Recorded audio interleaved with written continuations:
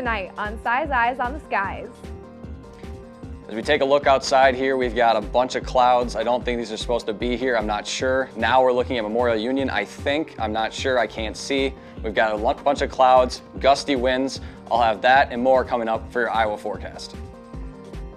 Plus, TreyRex has a look at the national forecast. Size Eyes on the Skies for Tuesday, October 26th starts now.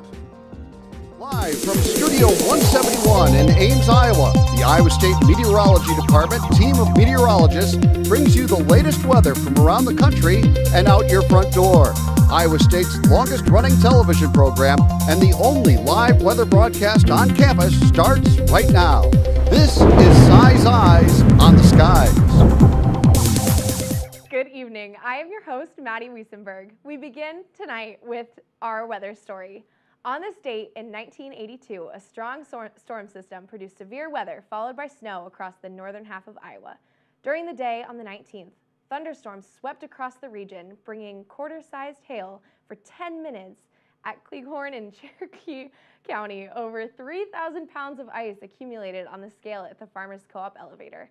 Later that night and into the morning on the 20th, snow fell across the area, with Sioux City reporting 8 inches, their second highest October snowfall on record. Other snowfall amounts included 8 inches at Akron, Hawarden, and Sibley, 7 inches at Rock Rapids, 4 inches at Cresco, 2 inches at Decorah, and 0.8 inches in Des Moines.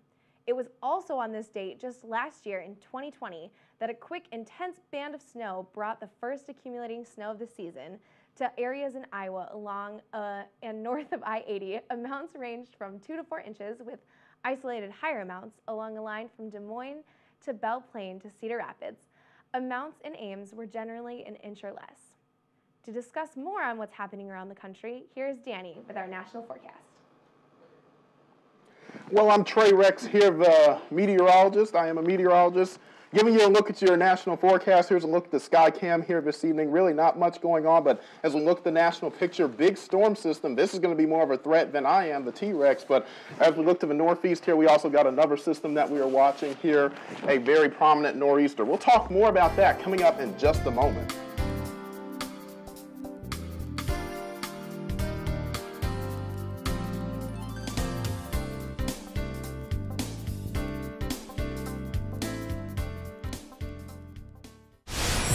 Welcome back. Now here's TreyRex with a look at what's happening around the nation.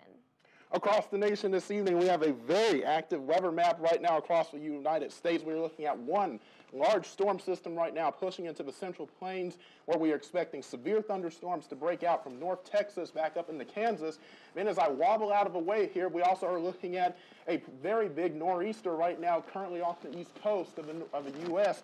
That system is going to bring a lot of wind and big-time rain for areas up to the northeast. So here's a look at the national headlines here for this week. We have that central U.S. severe threat. I'm also tracking a nor'easter that will bring a lot of wind and rain, and then a dry, cool pattern will set in to follow that here as we get into next week.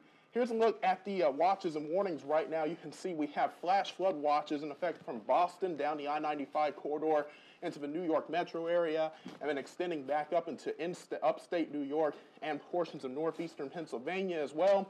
Then we get over here to the central U.S., where we are looking at our next storm system. Have a tornado watch that has just been issued for western Oklahoma, back up into west central Kansas, and a severe thunderstorm warning firing up there. Wind advisories across the high plains of West Texas back into New Mexico this evening. So there's a lot going on right now. Here's a look at the national map once again. You can see this dry line is the culprit for thunderstorm activity right now from West Texas back up into Oklahoma. That is where we could see a threat for damaging winds, large hail, and the possibility of a couple of tornadoes as we get into this evening. Your SPC outlook, this is the threat, not the TreyRex, but you can see right now from southern Kansas back down to North Texas an enhanced risk of severe weather tonight with a squall line of thunderstorms that is expected to develop. And then as we look at the severe weather outlook tomorrow, Gulf Coast states here from Houston back east along the I-10 corridor over towards central Mississippi also have a slight risk of severe weather there. So as we look at the futurecast, you can see that squall line of storms really breaking out tonight from the I-35 corridor from San Antonio back up to Dallas. Then rain extending up north of that here up into the Missouri River Valley, up in the portions of Minnesota and Iowa. Then as we look over here over to the northeast, we also are looking at our nor'easter that continues to bring quite a bit of heavy rain and strong gusty winds there. That system will move out tomorrow. And as you can see, as we advance forward there, heavy rain right now from the Gulf Coast up into the Missouri River Valley as we get into the day tomorrow. The system is going to spin and occlude here. It's going to become cut off from the main flow of a jet stream. And so with that, we're going to see a lot of heavy rain here. Look at these rainfall amounts, 2 to 3 inches of rain for portions of eastern Kansas back up into Missouri, 1 to 2 inches here for parts of Iowa, and then a half an inch to an inch here across parts of the deep south. Looking ahead at your upper atmosphere here, you can see what I mean with this system becoming cut off from the main flow of the jet stream. Really deep upper level low here, but following this upper low, we see a ridge that begins to build in here toward the desert southwest as we get into the day on Friday. And then as we zoom ahead here into the Sunday period now, we're looking at a zonal flow setting in, so cooler and drier conditions up to the north where we have these lower heights, and then warm, seasonably warm conditions down to the south. Here's a look now at my select city forecast. This is for Morgantown, West Virginia, where the Cyclones will be playing this weekend. 50s and 60s over the next several days, and then we are looking at rain chances coming in for the weekend. Temperatures in the upper 50s, and those rain chances will stick around into early next week before temperatures begin to cool off once again. Thank you, TreyRex, for that forecast. Now, let's take a look at tonight's trivia question. When is Halloween thought to have originated? A, 4000 BC, B, 2000 BC, C, 0, or D, 420 AD? We'll have your answer coming right up. Now, let's have a look at the week ahead with Danny. Thank you very much, Maddie. As you can see, the trivia question is now displayed here. Again, the answers are 4000 BC, 2000 BC, year 0, and 420 AD. So have a take a look at that and give it a good thought as we progress into the Iowa forecast, hopefully, eventually. So we take a look at this beautiful background here. We've got blue, some sort of trapezoids here, I think. And then the bottom blue trapezoids is now we finally look into the week ahead. Told them the headlines for Iowa. So we have breezy conditions tonight and tomorrow as something that low passes through in central United States. Rainy weather soon associated with that low. As Trey said, 1 to 2 inches potentially. And then nicer weather for the weekend. More seasonal for this time of year and some more sunshine. So take a look at temperatures outside. We have 56 here in Ames, 55 in Fort Dodge, 57 in Des Moines. And if we take a little more east, we got 51 in Dubuque, 53 in Davenport, and 54 in Burlington. So a little bit seasonal, but those will drop off as we head into tonight. Take a look at wind speeds. So you see as that low is now kind of progressing, you can see kind of the cutoff. So you have stronger winds out of the southeast at about 24 miles an hour in Spencer, 22 in Carroll as that moves east. But you see on the east side of the state here, 6 miles per hour in Dubuque, 10 in Davenport, and 10 in Burlington. So those haven't quite made it across the eastern portion of the state, but it will get windier as the day moves on tonight and into tomorrow. Let's take a look at satellite and radar here. So again, over the past 6 hours, not a lot has gone on. There is just a lot of cloud cover in the area, obviously, with this low passing through. So it's just kind of an overcast day with no precipitation going on in the state. With that, of course, we always look at the drought monitor. So here in Ames, we have the most drought of severe drought. We have a little bit of severe drought as well in east near Davenport and Dubuque. But most of the state is in good conditions or even just dry conditions due to the weather events from this past weekend, Sunday and Monday. So that's good to see. And as we see coming up later this week, including tomorrow, we will see some more of that rain. Let's take a look at Futurecast here. So 4 a.m. So we see some of those storms move in as that low tracks east.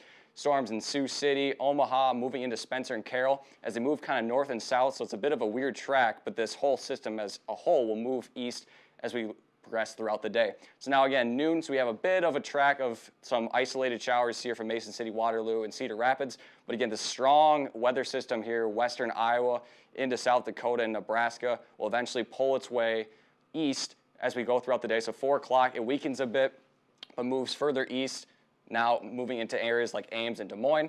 And if we take a look at 9:30 tomorrow night, some big rain showers moving into central Iowa. And then as the day progresses into Thursday, those storms will move east and drop a lot of rain. And as Trey was talking about, this low will kind of occlude here south near Davenport and Lamani there in South Iowa. That will give them a lot of rain as it just kind of sits over the area.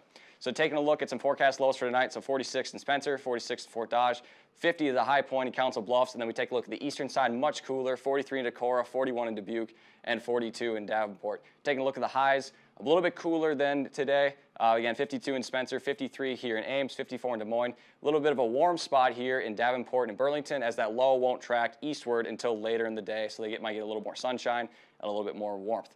So taking a look overnight tonight at Ames, breezy, some possible overnight showers with a stray thunderstorm or two. Drop down to a low of 46, and again, those winds are going to be strong out of the southeast at 15 to 20 miles an hour.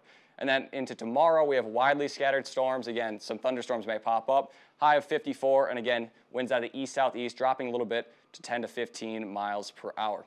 So taking a look at the week ahead here in Ames, so again, that rules rain showers stick around. 54 tomorrow for a high, 50 for Thursday.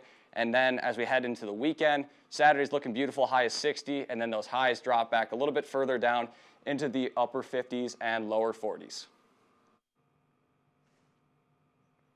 Thank you, Danny, for that forecast. Let's review tonight's trivia question. When is Halloween thought to have originated? A, 4000 BC, B, 2000 BC, C, 0, and D, 420 AD. Trey, what do you think about this answer? I know you've got a lot of knowledge inside that noggin of yours. Oh, yeah, inside this big T-Rex head, but I'm not sure on that one. I'm going to have to go guess 4000 BC. 4000 BC, that's a good guess. I mean, that was the closest to when you're alive. What do you think, Maddy?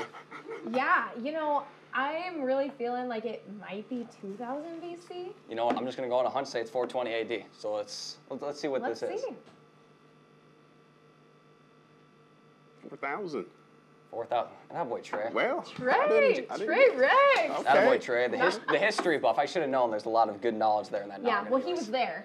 That's true. That's true. He was. Well, don't remind him of the asteroids. It's a little too recent for him. I survived. You survived. I'm a survivor. You know what, Trey? I love to hear it. Yeah. Love to have you here on set. We really are. And that concludes tonight's show. Please be sure to like us on Facebook and follow us on Twitter.